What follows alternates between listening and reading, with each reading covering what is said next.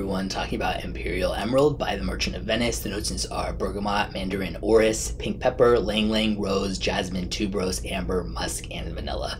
This is floral, musky, and sweet. I get very soapy tuberose and musk out of it. And the musk here is the kind I really dislike, so I really don't enjoy the smell of this at all. It also has phases where it kind of smells like a room freshener, like Glade or Febreze. For those, I don't know, is that outside of the States popular too, but for those who have smelled that, I saw quite a few other people saying that in other reviews for this. But if you like thick, sweet, musky florals, and specifically stuff like tuberose, you might feel completely differently.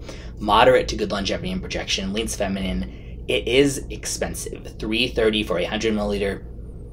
To me, it doesn't smell like it should cost that by any means, but this stuff comes out because some people love it, so everything can smell differently to different people. People have different taste.